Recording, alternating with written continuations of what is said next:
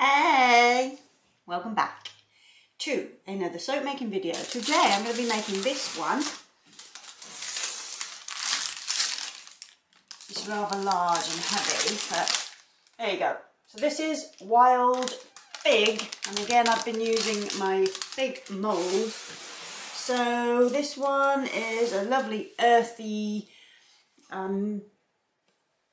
very green and almost perfumey fig, but not. It smells more like fig than anything else. It's a little bit like the diptyque candle. If you're familiar with the diptyque candle, it smells a little bit like that. So I've chosen 4 different coloured micas, which you'll see which ones I use. Making it the same as I always do, but again in the big old slab mould. So if you want to see how I made it, then stay tuned. Righto. Lye water going in. Excuse, there's a few little flakes on there because it's been sat for a while. There's a brand new batch of lye that I made up yesterday, so I've got a few flakes just where it's dissolved and then sat on the top because I've left it overnight in an open bucket. Okay.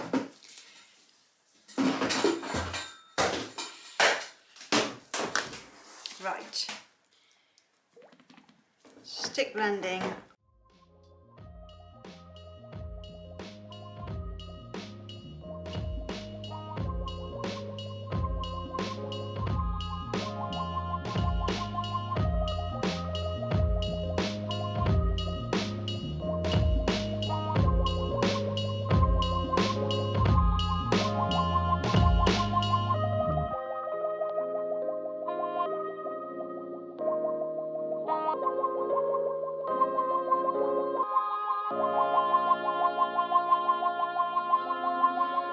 Okay, I am soaping warmer than usual, so I'm going to pour my colours now.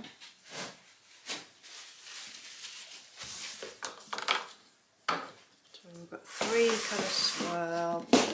I want full jugs of these, since we're working with a bigger batch. So it'll be quite fluid for a bit because I don't want this to thicken at all.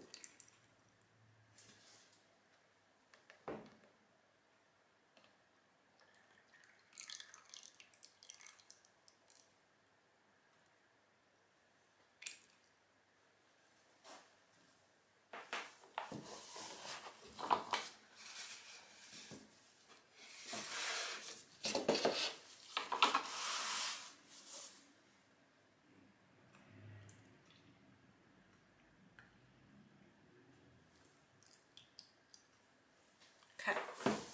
Also, I want to stir in my micas because I don't want those to thicken either. So if I start stick blending now, because I'm soaking at a warmer temperature, chances are it could thicken too fast. So I'm just going to show you which ones I'm using. So I'm using plum purple.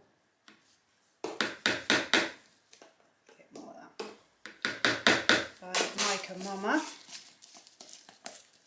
which is, hopefully you can see, plum purple, and I'll stir these off camera in a second just because sometimes they can take a while and it's a bit boring for you to watch. Then I'm using pistachio, again, on Mica Mama, this one,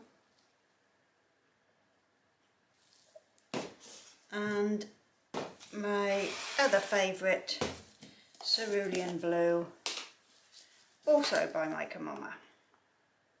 I'm using extra because I want a strong colour, so I'm not using a massive amount. It's probably working out about 6 to 7 grams per jug, which isn't actually that much. Okay, I'm going to just go off, mix these up, and I'll be back. Okay, so I've just mixed those and we're going to put them to the side. And then we'll mix our base colour.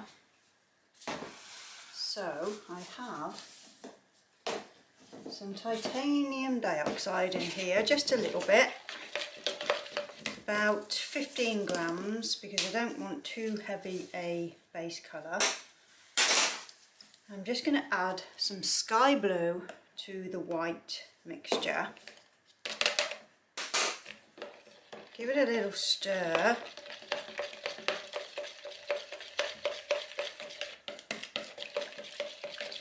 See what we get and then add more if I need to. So this is going to be stick blended in to my big pot here.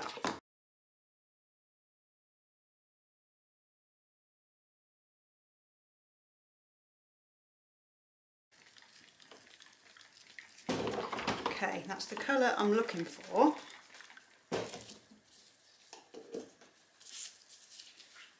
I'm going to get my mould ready and carry on blending that a bit more, just to get it thick enough to go into the mould.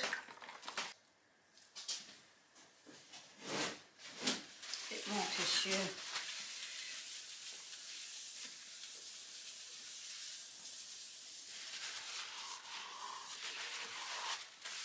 And then start adding some fragrance in there.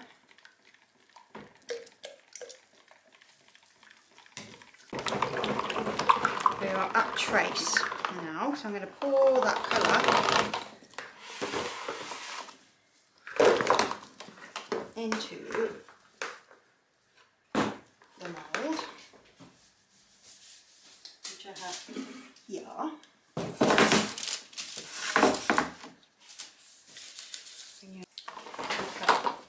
Just get that in to here.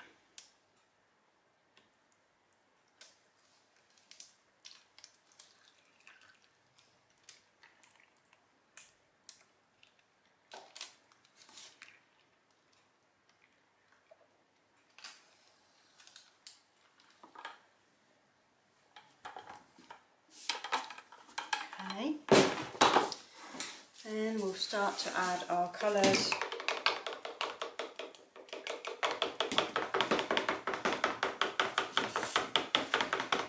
Just get these mixed while that's just setting up in there. Don't want to go too slow now, because it is a lot hotter. I can feel it, feel the temperature in there.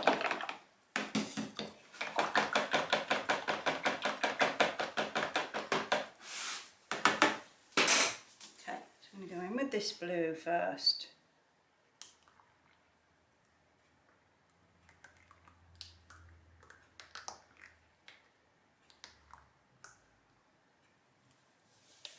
Just going to save a bit for the top. Then that lovely plum colour.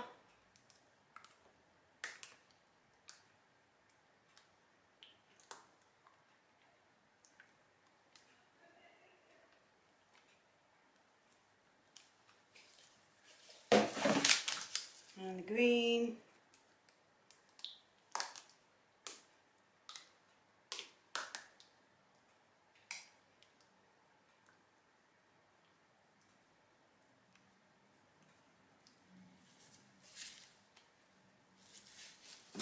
Grab my chopstick.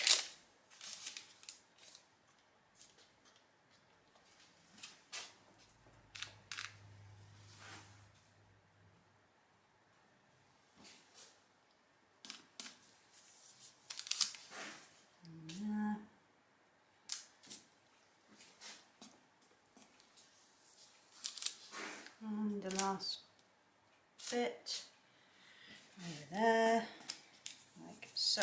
Now,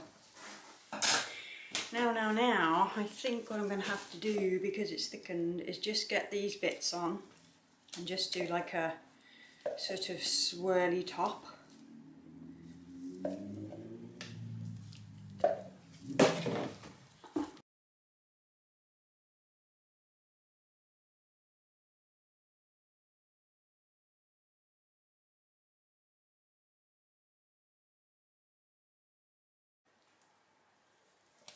They're really nice colours together.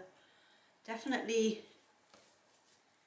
got sort of the colours of a fig in a way, you know, that just with the purple and the green especially.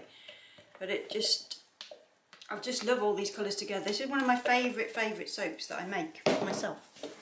It's one of my favourites of my own. Now, whenever I make it, I just want to stare at it. It's just a lovely, it's that pale blue again, you know. That's definitely one of my favourite colours.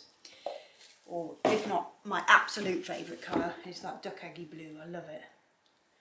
There's two of the walls in our bedroom are that colour. And I just find it really peaceful.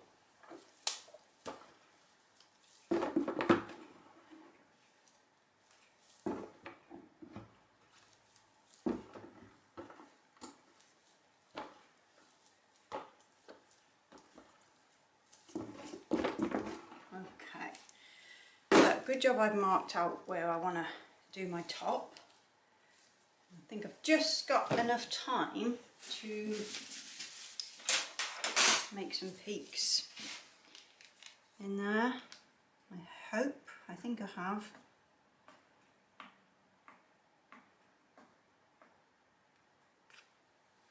Each loaf there, I marked it out so I could see where I was going with it. Across there, okay, and this one there.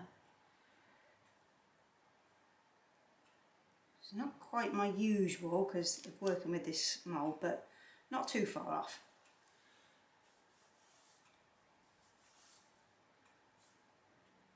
Okay. The heat coming off it it's pretty intense. Okay, I'm going to leave that there. I don't want to touch it because it's pretty much how I wanted it to look, or how I would normally do it in my individual moulds.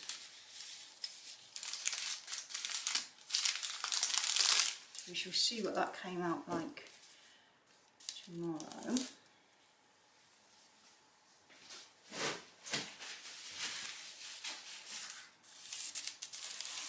End bit there. That end is the bit that I trim off for samples, so I don't worry about that too much. These top bits, you just tidy up a little bit.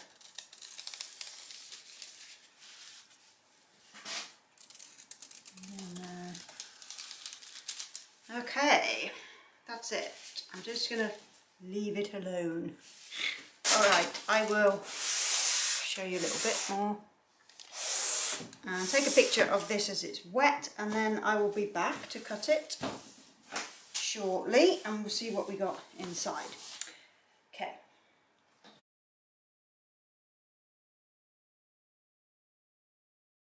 Okay, so cutting time. Let's just get it out of the mould.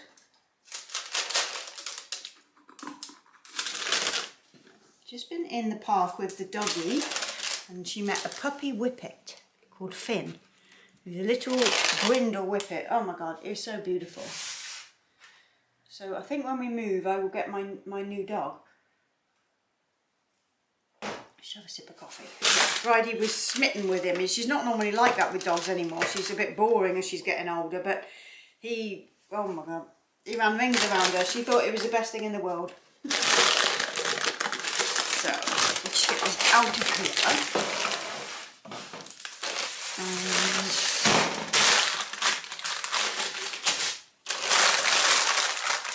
pull this paper down. Let's lift you up a bit. Just going to peel off the bottom.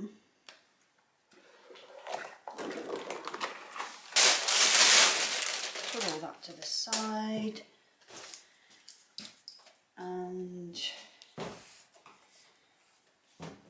get some gloves on. Okay, so to cut the first loaf.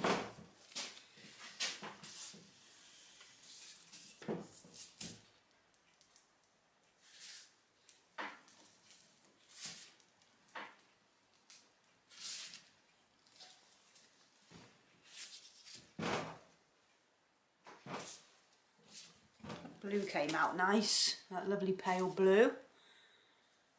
So I get 13 bars a loaf, not 14 like I said. So 13 bars a loaf and I get 52 bars of soap out of one of these big blocks. And they're 5 ounces.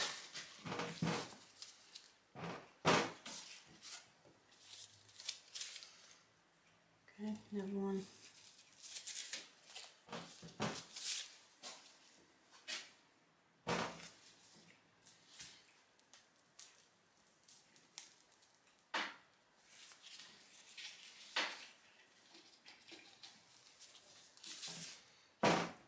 Got a bit more colour in that one down the sides. Those colours just look so nice all together. I'm glad I didn't mess with it any more than I did at the end, because it looks very similar to how I do them in the Nature soap moulds. So I'm getting that nice top, and I kind of worked out correctly where those were supposed to go, so that's good. That worked by marking it in the right place. Okay, so let's cut a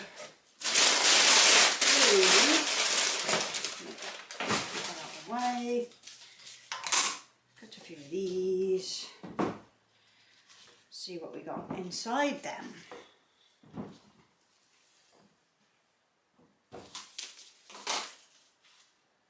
Okay, so I cut one loaf from one end of the block and one loaf from another one, so I can show you two loaves. See if there's any difference. There probably won't be much difference between the two sides of the mould. Okay, first one plain on the back, but then look! Look inside. It's pretty.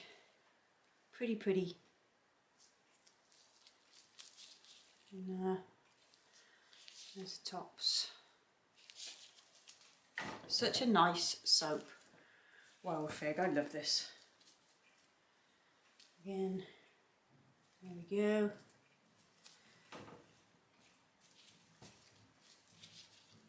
So I did manage to get that chopstick through, so we've got that sort of nice swish going through there and on that one. But it did thicken up quite quickly, as you saw, but it was not too bad. That's nice. It smells so good. This is one of those ones again that smells really good on the, even on the day you cut it. You know, sometimes they have that weird soapy smell, or sometimes the colours might make it smell a bit weird. This one never does. It just smells like what it's supposed to. Sometimes, like with the Cure, like I cut Lagoon the other week and my sister was popping in to say hello, and as I was cutting it, it smelled just like weed. Like seriously, I thought it was so weird. I was like, oh my god, can you smell weed? Like really strong. Now there's people that live above us in the shop here that they obviously smoke weed. It stinks all the time. But I was saying to my sister, my god, it's just so strong. It's just so strong. Anyway, it turned out that it was the mix of colours that I'd used, and I'd forgotten how bad the ultramarine blue smells in soap. It's so disgusting. But on the Cure, it doesn't smell like it anymore. So it's usually like a sulphury smell, not a weed smell, but it smelled just like weed. It was really, really strange. Anyway, I'm just going to cut this one. Close up for you. But yeah, this one doesn't smell like weed. It smells like figs.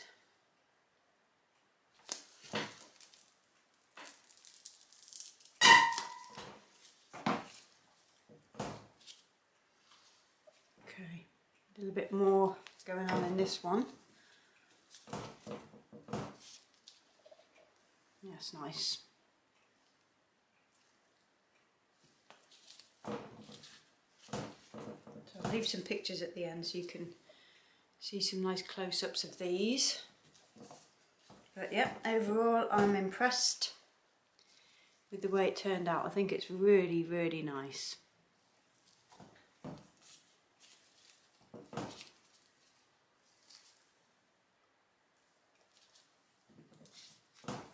So, rest of today, what have I got going on? Not a lot. I've got a delivery coming in a minute. There's some things I need to make my whip soaps with. And then I've got to go home and edit video to get one up this week and then one for next week. So this one will go up like next Monday. They never go up on the day I make them, obviously, or the day after. Sometimes they go up the day after, but not very often.